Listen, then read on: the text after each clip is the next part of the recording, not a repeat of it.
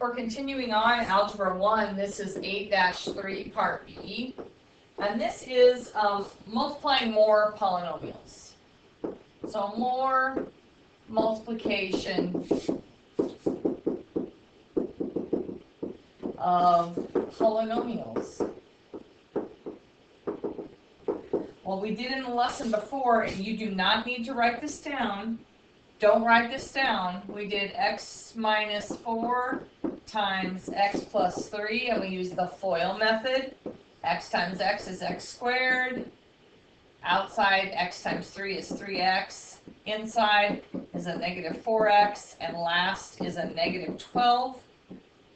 And so we have x squared plus negative x plus negative 12. That's what we did before. I hope you didn't write this down.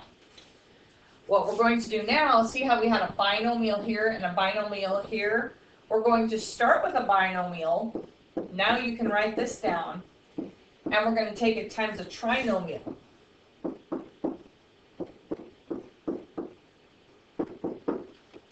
So the same principles will apply.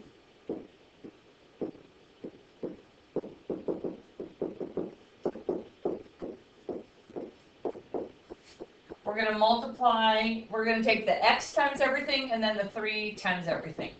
So we're going to take x times everything in the second group, then take 3 times everything in the second group.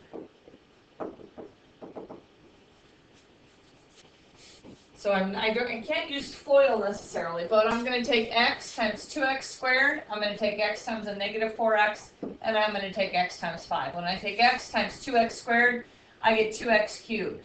When I'm going to change opposite here. When I take x times a negative 4x, I get a negative 4x squared. And when I take x times 5, I get 5x.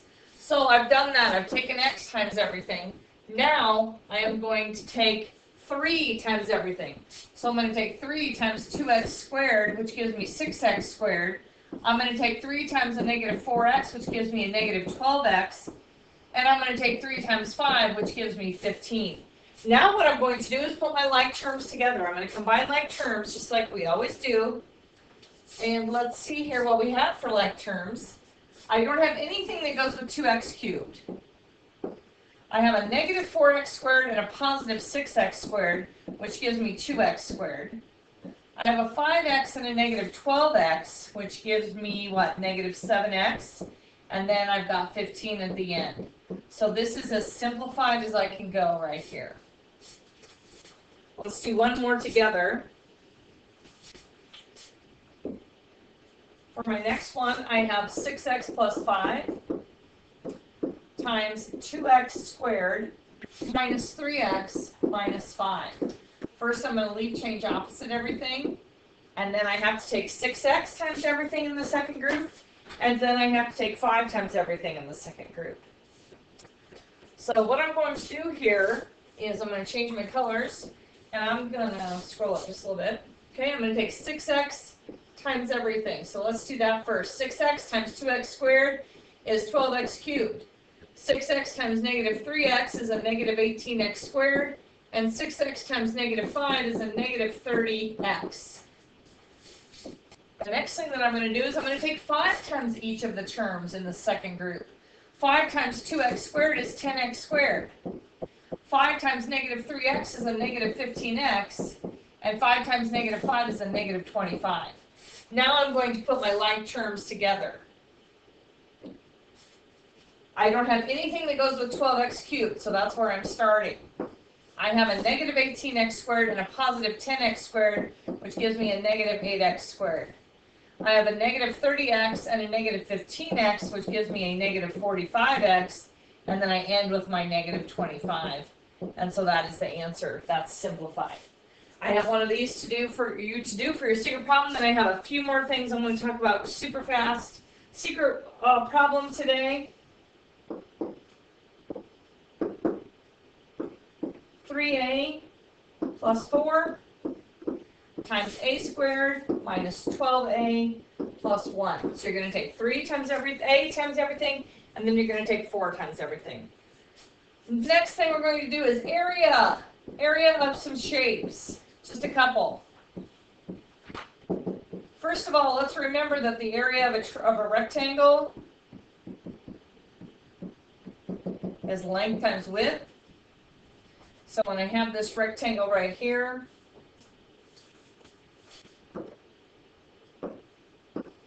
here's my rectangle,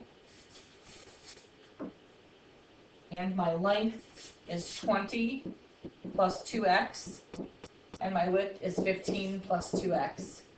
And so I have to take the length times the width. This is the length, and this is the width. So I have to take 20 plus 2x times 15 plus 2x. And now I'm foiling. I'm back to foiling again because there's just, this is a plus sign right here. There's just two terms, so that should be pretty simple. So I'm going to do first 20 times 15. Well, let's see, 2 times 15 is 30. Add the 0 on, that gives me 300. Outside, 20 times 2x is 40x. Inside, 2x times 15 is 30x. And last, 2x times 2x is 4x squared. Now, I do want you to write these in standard form, which means we have the largest degree first, which is 4x squared. So I have 4x squared. These are like terms, so that's 70x, and then 300. So that's the area of that figure.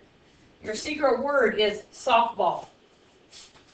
Let's try a triangle now.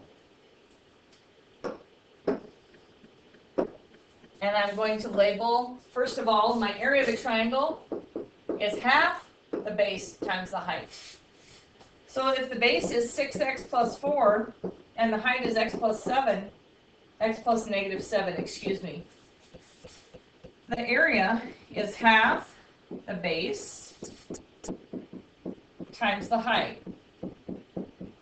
Now you can take half of this first, or you can wait till we're all done and take half of it. I'm going to go ahead and take half of it now. Only one of the terms though. So half of 6x is 3x, and half of 4 is 2. So I took half of this, and I got this right here. And I'm going to take that times x plus negative 7. First, 3x squared. Outside, negative 21x. Inside, 2x. Last, negative 14. 3x squared plus, let's see, this is a negative 19x plus negative 14. That's not 74, that's negative 14. You could have done it the other way. Let's do it the other way first. You maybe don't need to write this down if I don't take half. If I wait and take half at the end, 6x first, 6x times x is 6x squared. Outside is 6x times negative 7, which gives me a negative 42x. Inside is 4 times x, which is 4x. And last is a negative 28. And then I can take half of that. Half of 6x squared is 3x squared. Yep, that's what we got. Ooh, did I make a mistake here? Oh, 42 plus 4, that gives me negative 38x. And half of that is a negative 19x. Yep, that's half, that's right. And then half of negative 28 is negative 14. So either way you do it is fine. You can do the half first or afterwards. It really doesn't matter. Your secret problem, I want you to find the area of this rectangle. Whoa, that was a bad one. Stuck.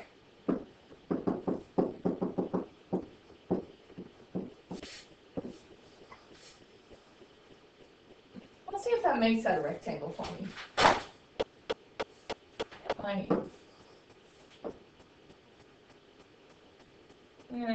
No, recognize the shape. No, it did not. That's okay. So there's my rectangle. And let me give you a length and width. So for your, oops, I lost my page. So excited about doing that, I lost my page.